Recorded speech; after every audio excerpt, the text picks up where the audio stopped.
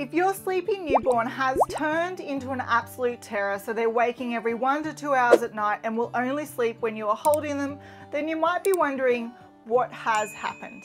I can tell you what's happened. Your little one is going through the 4-month sleep regression. Now this is not a phase, it is actually a permanent developmental change that has happened in your baby's brain, and it's completely normal. But unfortunately there's some bad habits that we can fall into which can make the 4-month sleep regression significantly worse. So if this is something that you are going through and you have no idea what to do, then make sure you stick around where you will find out what you can do right now to make the 4-month sleep regression significantly easier, and more importantly, what you need to avoid doing if you want to stop that broken sleep. But before we do, make sure you click on that free PDF document in the description box below, which covers the developmental milestones you can be expecting for your little one in their first year of life. This will give you invaluable peace of mind, as you'll know when to be expecting skills and when to be concerned. Firstly, let's talk about what has happened to your baby's sleep. So when they were in the newborn phase, your baby was cycling through 2 different stages of sleep, light and deep sleep.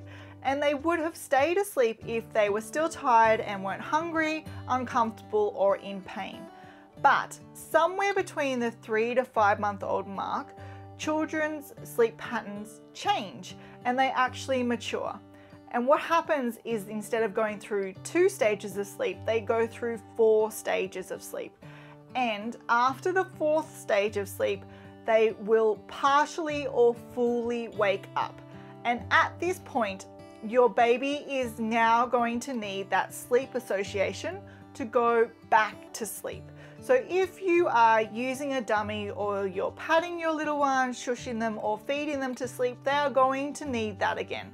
So typically parents will report that their baby is now waking every 30 to 45 minutes during the day, or at night time they will sleep well for the first half of the night, but towards the second half of the night, when the baby is now in lighter sleep, they are waking every 1 to 2 hours and needing help to fall back to sleep. Or their little one just will not go back to sleep, so they are waking every 1 to 2 hours throughout the night. Now that is essentially the 4-month sleep regression, and there are some things that you can do right now to make it easier. The first thing you want to do is keep an eye on your baby's awake time. So babies fall asleep best when they are tired, not overtired. If you have an overtired baby, they are going to cry more at bedtime, so they find it harder to fall asleep. They also find it significantly harder to stay asleep, so they're going to wake more often.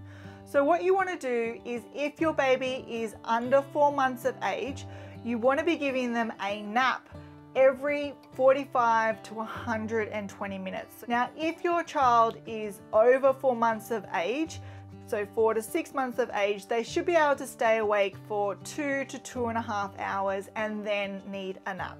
Now, it is important to remember that cat napping, so only having 30 to 45 minute naps during the day from 3.5, 4 months of age, all the way up to 5.5, 6 months of age, is completely normal. The second thing you want to do is keep an eye on the number of night feedings that you are doing. Now what you want to do is do 2 things. Firstly, you want to feed your little one during the day in an environment which isn't extremely distracting, because at 4 months of age and up, they tend to be extremely distracted by what's going on in the environment, and they don't feed as well. So if you do it in a quieter environment, then they are going to have full feeds. The second thing you want to do is just be aware of what's typical in regards to night feedings for children. So if a child is 3 months of age, they would generally only need 2 to 3 feeds in the night after having a good stretch of sleep in the beginning. So typically they might be able to sleep 4 to 5 hours, and then they might wake for feeds for the rest of the night. If your child is anywhere between 4 and 6 months of age, they may only need 2 to 1 feedings during the night, and that again is after having a good stretch of sleep in the beginning. So that might be 5 to 6 hours of sleep, and then they may wake for feeds. If you notice that your little one's feeds during the night are increasing, so when they're a newborn they may have only wakened 3 times and now they're waking 4 or 5 times, then you may be able to safely assume that they are now using you to fall asleep, or that feed to fall back asleep. What you want to do is work out what are the true feeds. So if the little one is having a large amount of formula, or spending a long time having that breast milk, then that's probably a true food. But if they are only having a small amount of formula, or only staying on the breast for a few minutes, then that is more likely to be a sleep association. And what you want to do is switch out those times with another sleep association, such as padding or shushing, which is going to be easier to fade than a formula or breastfeed. The third thing you want to do is remember to pause. Babies are extremely noisy sleepers, and they now wake between sleep cycles. So what you want to do is remember to pause if you hear your little one become noisy, just for a few minutes, and see if they go back to sleep. The fourth thing you want to do is make sure that you keep the bedroom dark, cool, and quiet. Now you want to keep it dark for two reasons. Firstly, it helps to potentially lengthen the time that they are napping in the day. And that is because if the room is dark enough that they can't actually read a book, when they wake between sleep cycles, they are not going to get distracted by what's in the room, and they are more likely to fall back asleep. The second reason is it can actually help your little one stay asleep for longer in the morning. So typically your child's sleep will now be lighter in the morning, so it's easier for them to wake up. And if light is streaming into their room, then it is going to tell their body that it is time to wake up, and they are going to wake early. So if you want your little one to sleep in past the sun rising, then you want to make sure that their room stays dark up until the time that you want them to wake up. You also want the room to be quiet, because when they are napping during the day and in that early stages of the morning, they are in light sleep, and it's really easy for them to wake up. So if you have birds chirping, dogs barking, traffic noise, or family members walking around, it is going to wake them up more easily between sleep cycles, and they are going to find it extremely difficult to fall back asleep. The fifth thing you want to do is make sure you have a consistent bedtime routine. So every time you put your baby down for a nap or for sleep in the nighttime, you want to make sure that you are using a bedtime routine, and it doesn't need to be complicated. It might be walking them into their bedroom, pulling down the blinds, putting them in their sleeping bag, singing a song or reading a book, and then putting them down in the cot.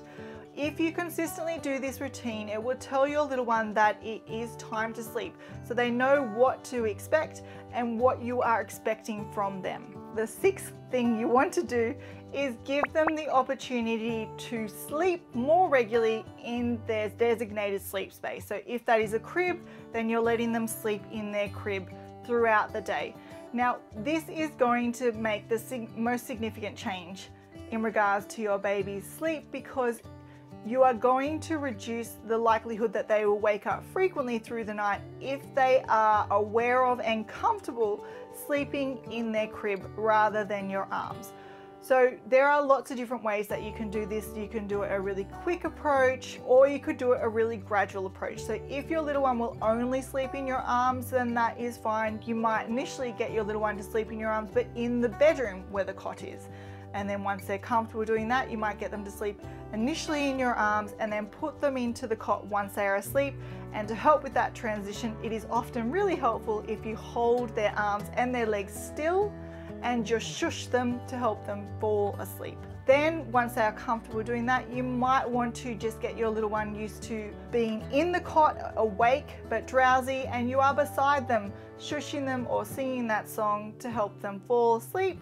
And then you will gradually withdraw yourself from that bedroom. So there are lots of different ways that you can do it, but if you can get your little one to fall asleep or potentially sleep more in their cot or crib, then they are going to wake less frequently in the night, because they know where they are and they are not going to freak out. Now, if your little one is catnapping and you want some tips on how to address that when they're under 6 months of age, just to make it a little bit easier, then make sure you check out this video.